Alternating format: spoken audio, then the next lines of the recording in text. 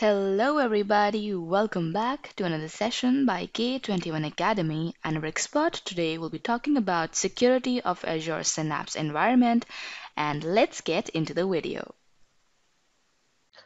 So let us discuss some important security related stuffs. Okay, security of Azure Synapse environment. I'm gonna write down everything that you have to literally think about when you use Synapse Analytics, even though your lab only discusses few aspects, because they believe that you already know all those things from basics of Azure, maybe 104 or 305, 303, right? They believe that you already know all that stuff. So they are just talking few aspects about it.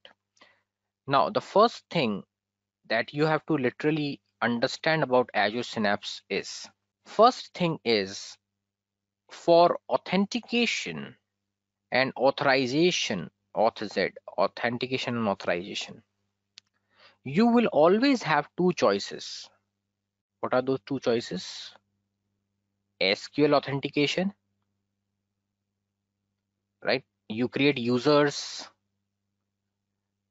you create users, logins and users in SQL, right? So you go here, let me just show you. You go here, you go to your pool, then you go to security, you have users. Currently we don't have it. You can create a new user. This is called as SQL authentication. Okay, this is called a SQL authentication. So you can do SQL authentication. Another option that you will have is Azure AD authentication. Azure AD authentication. Now you answer me, which one will you prefer to use as a chief data engineer? Right? You are the chief data engineer. They believe that you will be taking the security considerations. You will always use security considerations.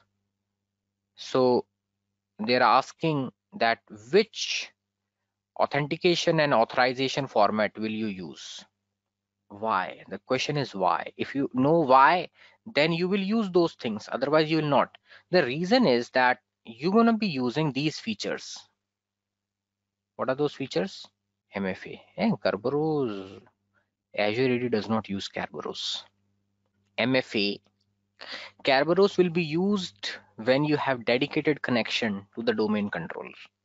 In cloud, we do not have direct connection to the domain controller. It's not like on-prem where the desktop or the laptop that we carry has a direct connection with the domain controller. So Kerberos and NTLM cannot be used at all, right? So MFA, you're going to use these things: multi-factor authentication, conditional access policies, right? You're going to use things like identity protection and identity governance, right?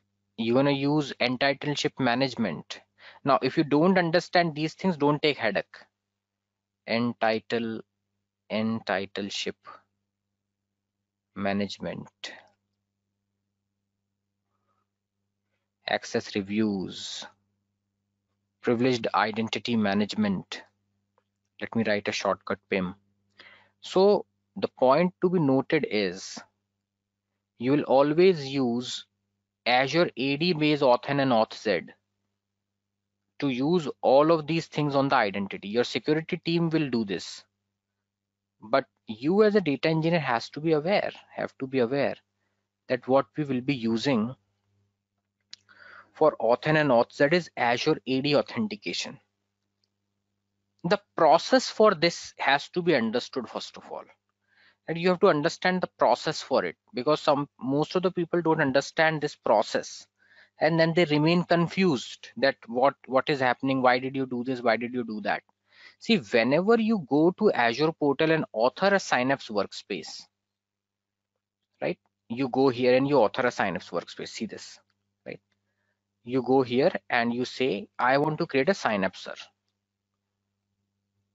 Synapse. Create. When you author a Synapse over here, okay, and then you go to security section, what are you doing here? You are creating the SA admin, which is using SQL authentication. You can understand this is a new workspace. Okay, this can be a little tricky for people to understand, right? This is all IT things. IT is no longer data engineer, it is IT. New workspace.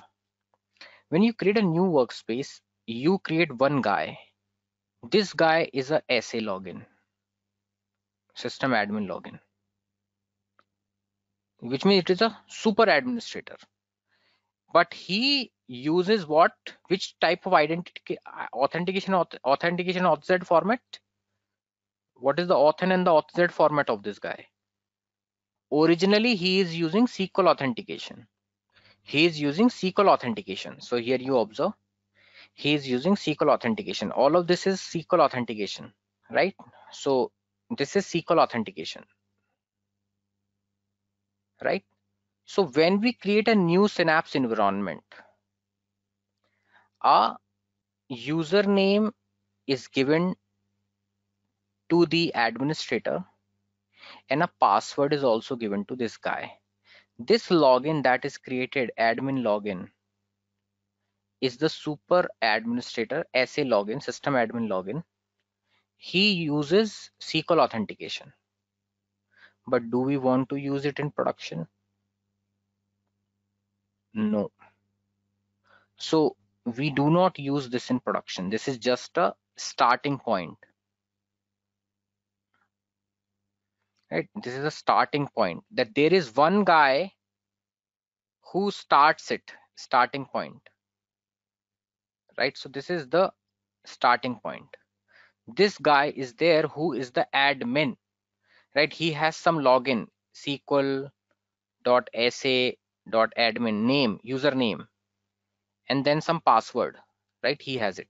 We don't use this identity at all. We use this identity only for break glass activity. I'm now talking everything what you will do in production. Break glass activity. Break glass activity means what? You might have seen those Hollywood movies, right? Everyone has died on the planet. We are only 4 people who have survived, and we are now again creating the human race. Right? That idiotic Hollywood movies that you have, right? Last Resort and whatnot. So this guy is a break glass guy. If no one can go in, then we will use this. But what we do is this: in this workspace, we have a feature. On the workspace, you have a feature called as create a Azure AD admin for this workspace. Tell us a user. Tell us a user who is sitting in the Azure AD. Right? This is Azure AD.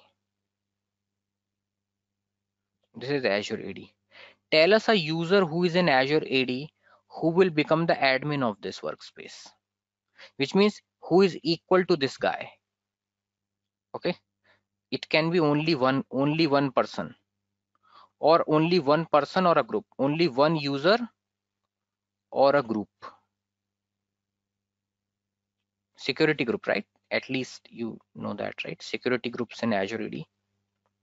Security groups in Azure AD. This guy, when you tell them, okay, there is one user whom I want to make this thing, this guy and this guy become same. This guy will log in into the Workspace Studio and create new users using AD. New users using AD.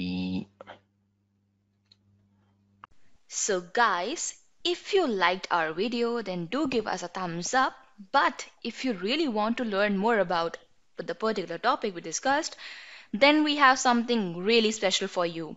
We have our free class on Microsoft Azure Data Engineer Certification, that is DP-203, along with some question and answers, where we'll be discussing about why is everyone working on data, importance of some Azure services you should learn, and many more things. So for that, all you have to do is just log on to k21academy.com /Azure DE02, and after that you'll be seeing a screen like this. Just click on book your free seat now. Select your event date whenever you're available. Reserve your spot by adding your name, your email address, and your phone number, and you'll be getting all the updates via mail. You'll be seeing this kind of window on extreme right, so you can save this link, add to your calendars, and I'll see you in the free class. Till then, keep hustling and take care.